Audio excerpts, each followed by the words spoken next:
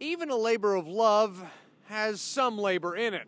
It's tiring, but I mean, it's no big deal. We have plenty of help, so we'll figure it out. Zach Davis and his crew scrubbed through a long line of vehicles outside Daphne United Methodist Church Saturday, the third and final wash for now in honor of fallen Mobile police officer Sean Tuder. Davis says despite the long hours, this charity effort was well worth it. There's a lot more people who care about police officers than we would think. I feel like it's the whole community almost. You know, there might be a few bad people, but there's a lot of really, really good people that want to show that. Plenty of people showing that pride all day. Because I think that we need to support our men in blue, and particularly the families of the ones that have given their lives for the protection of others.